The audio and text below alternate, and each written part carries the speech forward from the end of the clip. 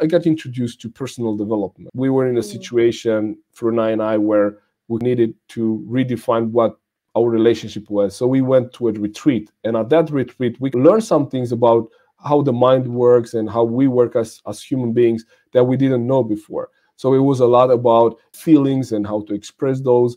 And then we got more interested in that. And there were different methods that they were shared with us on how to speak with other people. And if you try this tone of voice, and if you try this way and the other way, it might help. And at the beginning, I said, well, I don't need, because I know how to do it.